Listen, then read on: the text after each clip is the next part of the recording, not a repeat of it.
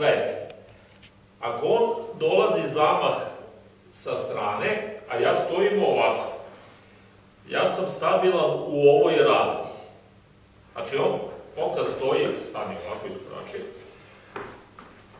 ako stoji ovako, on je stabilan u ovoj ravni, ali izuzetno nestabilan u ovoj ravni. To znači, ako on zamahne sa 100 i nešto kila, koliko ima, a vi podignete ruku ovako i ostavite vaše telo ovako, on će da vas odnese ovako. Zbog toga morate da promenite ravan. Znači, kako stojite ovako, u momentu kad partner zamahne, morate da okrenete kuk u smeru napada i da podignete ruku pravo gore. Znači, ne dižete ruku ovako, ruku dižete pravo, a okrećete kuk u smeru napada.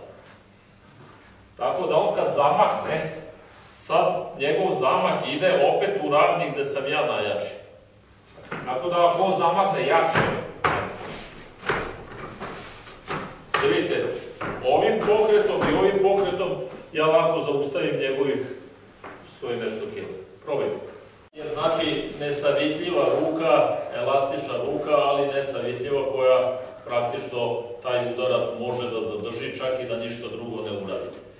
Međutim, sad ćete u momentu zamaha da promenite formu trougla i ova ruka će ići u poziciju šomen uči i kojoj. Tako da on kad iskorači i zamahne, dođete u ovu poziciju ovako. Još jednom.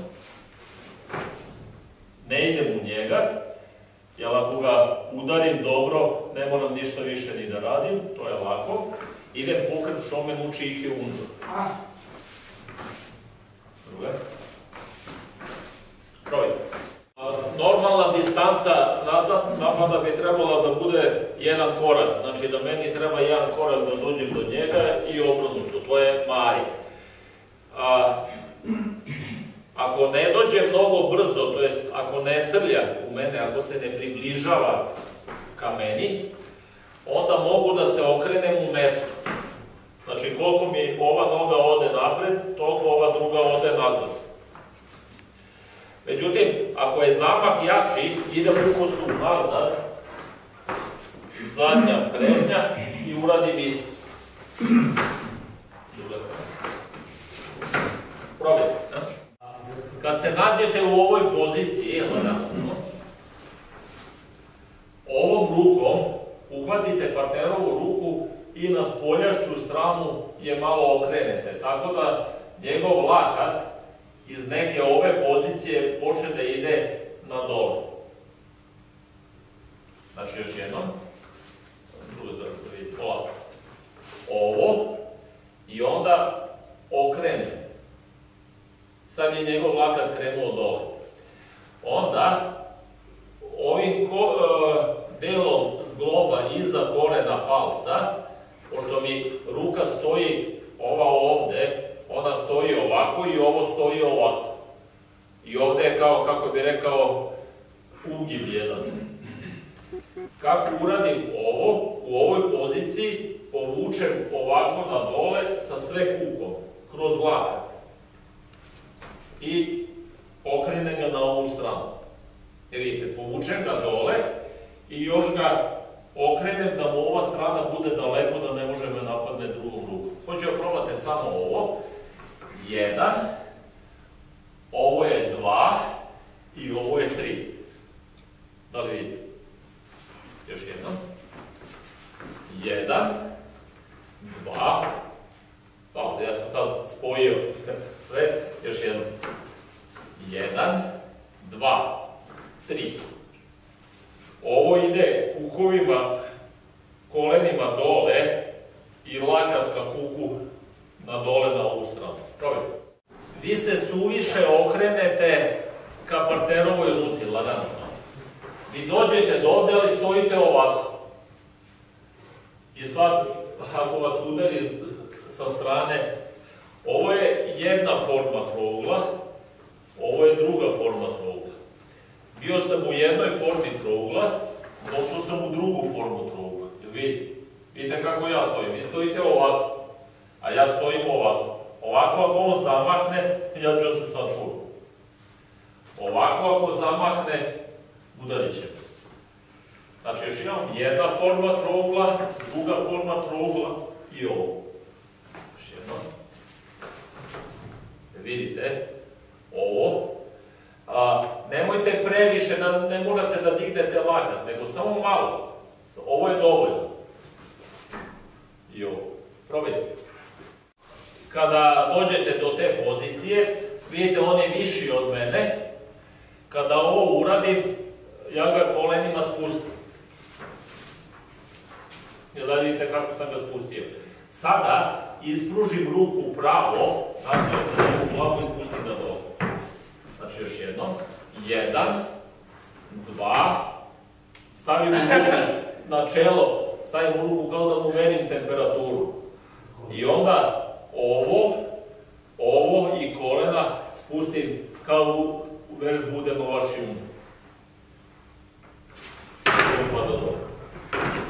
Još jednom. 1, 2, 3, 4. 1, 2, 3, 4. Probajte. Kada ovo povučete, nemojte ovo da gurnete tamo.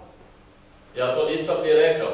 Zato što ako uradite ovo, a ovo gurnete tamo, vi ste njegovom rukom uhvatili vašu podlakticu. I onda više ne možete da ispružite ruku od ovog. Znači ova njegova ruka ne ide tamo, nego ide ovamo. Tako da ja sam mogu da šetam ruku kako hoću. Ako ovo gurnete tamo, vi ste sami sebi zaglavili ruku i onda ne možete to da uraditi.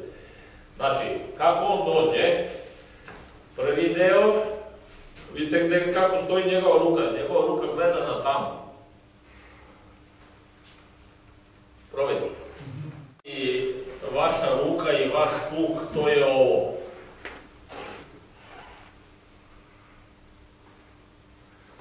To znači da ako sam stajao recimo ovako i on ide zamah, ja mogu da uradim ovo i da uradim ovo. Još jedan, gledajte. Ovo, pa ovo. To je sve strane. Ovo i da uđemo. To je ono što treba da urade ruka i kuk. Ali sad dodate kolena koja vaše telo vuku gore-dole. Naravno, bezbednije, lagano sam, bezbednije je da vas ova ruka čuva, bez obzira da li stojite ovako ili ovako, nego da ovom sklanjate. Tako da, kada uradite ovo i uradite ovo, da li vidite koliko sam ja njega oterao dole i sad sam ušao u ruku, da je to. Morate spustite kolena. 1, kolena. Ajde. Ne pokušavajte da uhvatite ruku, lagano sam. Ne možete vi ovako da uhvatite ruku. Ovo su tačke koje se najbrže kreću. Najsporije se kreće njegova osa. A ako pokušate da uhvatite ruku, da biste uhvatili šakom, vi morate da dignete rame. Kada dignete rame, cela strana je slaba. To znači da je s ove strane. Ako bi on zamahnuo, ja čak i kad bi uhvatio ruku i bez obzira što sad stojim u ravni gde sam stabilan, on bi me odneo. Razumete? Prvi pokret je ovaj, to je s ove strane, plavo. Ovo. Ovaj lakat je dole, ovo rame je dole. Ovaj lakat je dole, ovo rame je dole. I sada nemojte, kada ovo sklizne i kad uhvatite, da hoćete što više to da uvidite, ali opet dignete lakat. I opet vam lakat digne rame. Kako ste stajali ovako? Samo malo. Vidite, znači on kad dođe, ovo samo malo i dole. Probajte. Oba lakta dole, oba rame.